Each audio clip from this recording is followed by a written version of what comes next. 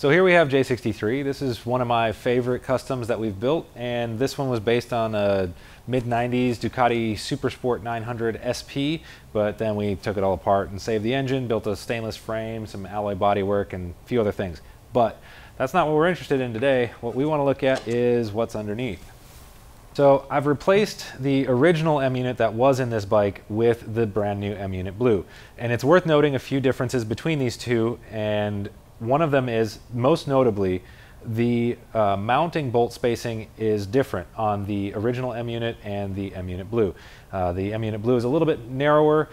In this case, I've only used one mounting bolt just to kind of hold it down for this demonstration. If I was actually making this upgrade and this update, I would drill a new hole, tap it, and then I'd have two mounting points, no problem.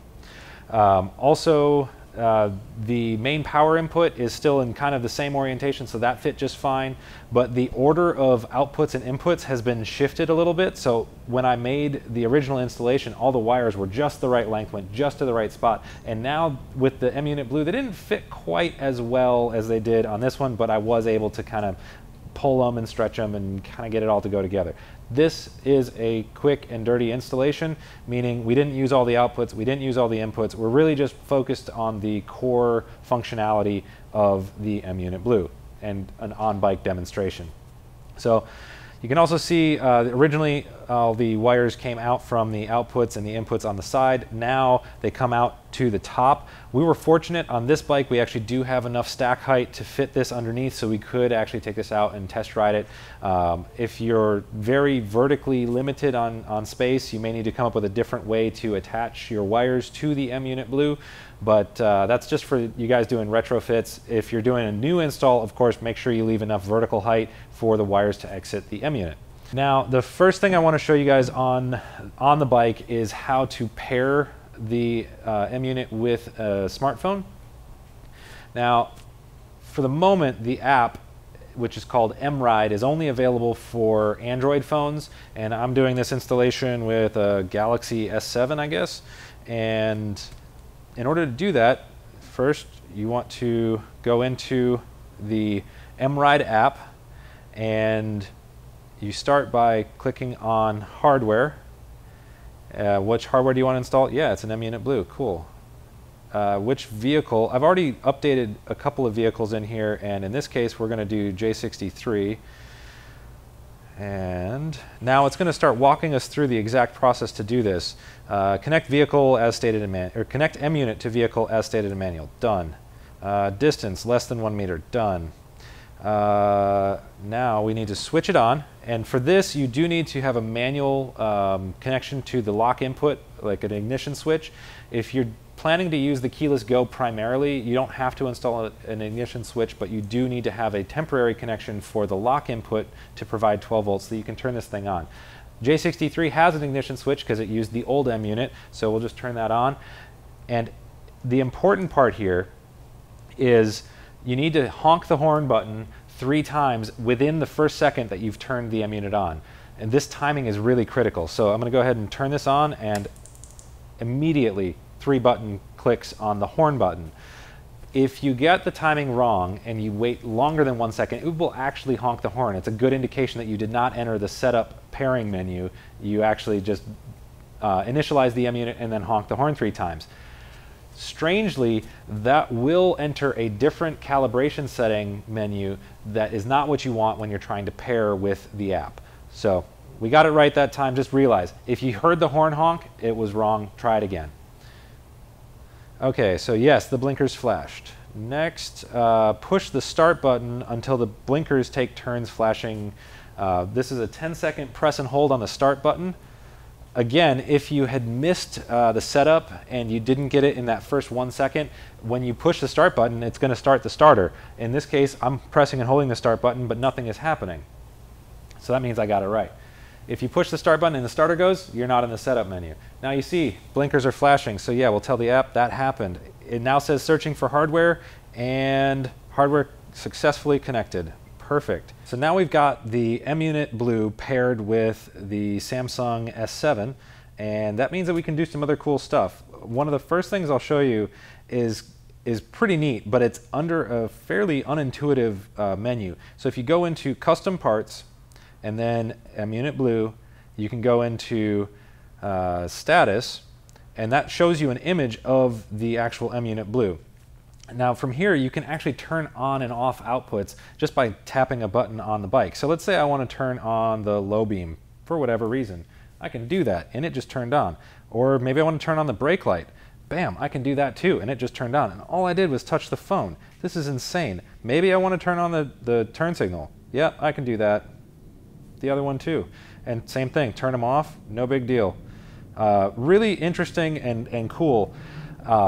As you're looking at the app, it also has some more information where it's actually showing you what the current voltage of the battery is, how many amps are being drawn, and how many watts that equates to. So when I turn on the low beam, you can see that that's drawing 1.3 amps, and that's a total of 17 watts. That's actually calculating that stuff real time.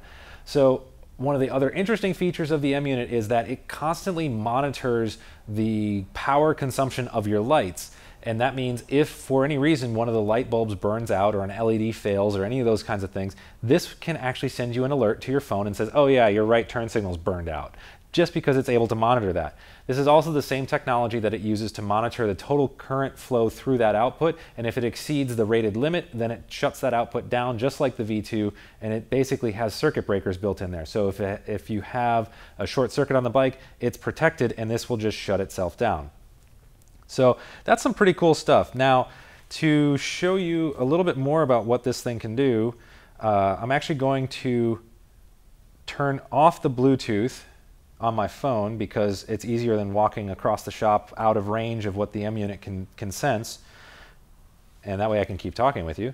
So there we go. Bluetooth shut down. M-Unit just lost connection to the phone. So now it flashed the turn signals, and that means that the alarm is activated. 30 seconds after the alarm is activated, it will record the position of the bike, and any positional changes, accelerations, vibrations, etc. will prompt the alarm to go off. The way I've got it configured right now is for a pre-alarm, meaning it's going to flash the lights and just kind of say, hey man, don't mess with me.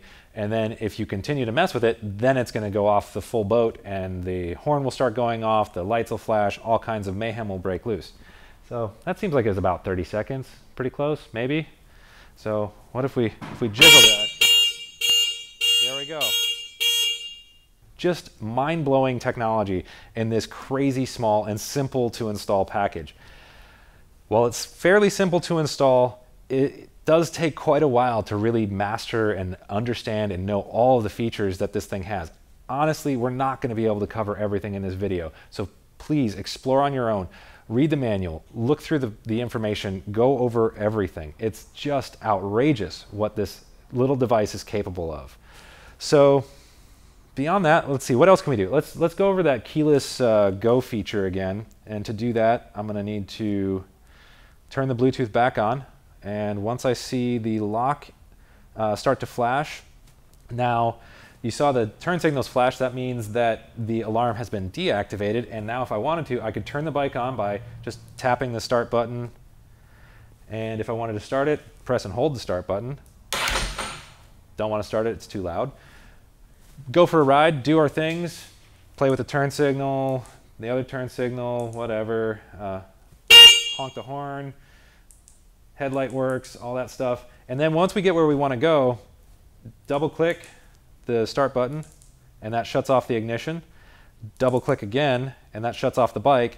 And now if I turn off Bluetooth again, simulating walking away from the bike, we'll see that lock input stop flashing. We'll get the flash to arm the alarm, and that's it.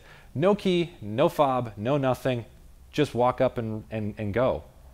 How cool is that?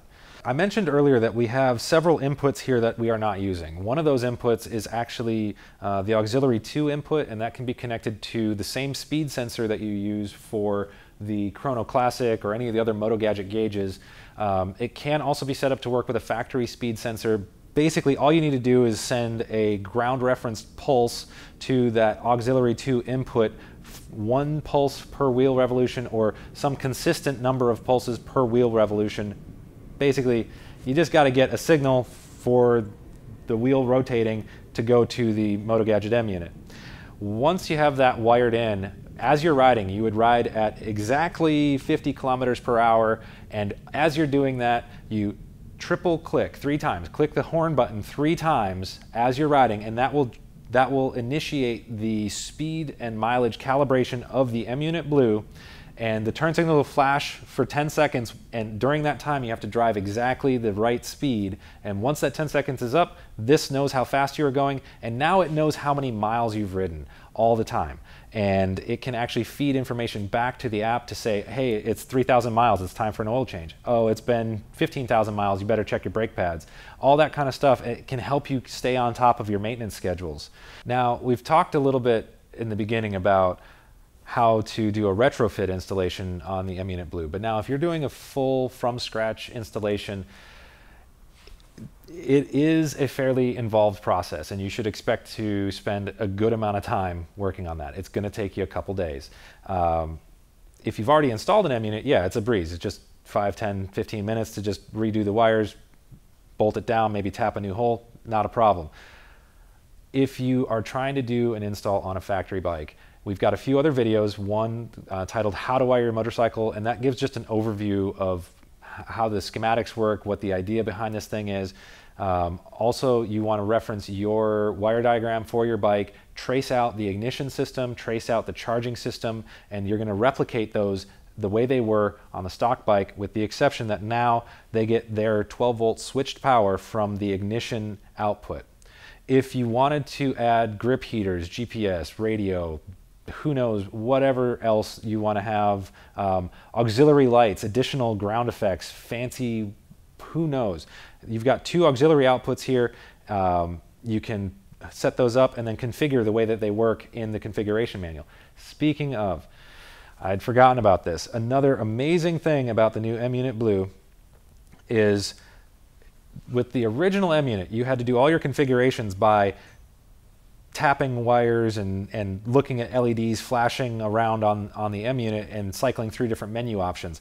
You can still do that with this, but you don't have to. It's a lot easier. I'm going to turn the Bluetooth back on, and then we can go into our J63 inside of the M-Ride app. Then we go into custom parts to get to the M-Unit. Then we go into setup.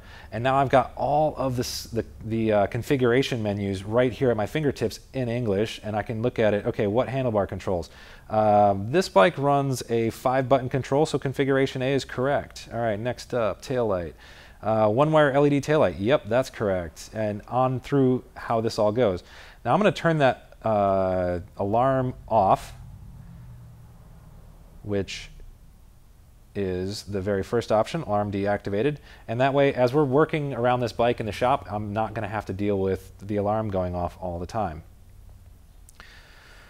And that change to the way that the configuration goes just makes it so much easier. There isn't any guessing, there's no process or timing. It's just go in, read the English, and make it do the things you want it to do. Absolutely incredible. And with that, I think we've thrown a lot of information at you in this video.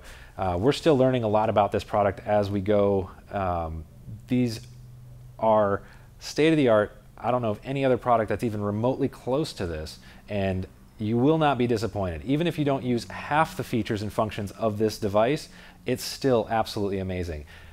And that's not even to take away from the original, the V2. That's still a great product. That's still an amazing product. It's a lot simpler. It doesn't have nearly as many features. And if you want a better way to handle power distribution on your bike, that's the way to do it. If you want all the bells and whistles, M-Unit Blue, that's the way to do it. So you can't go wrong. Motogadget stuff, top of the line. We stand behind it. We put it in all of our bikes. We know how to work with it. And if you've got any questions about your installation, you can email us at techsupport@revivalcycles.com. But before you do that, please read your manual, do some Google searches, check the forums, do the best you can to answer your own questions, because honestly, I've been getting swamped with emails and it's taken a lot of my time to get answers back to every one of you. And it's really important that I help you guys, but if you can help yourselves first, that would make my life a hell of a lot easier. So, M-Unit Blue, amazing piece of kit. You will not be disappointed. Check out revivalcycles.com and you can pick up your very own. Thanks for watching.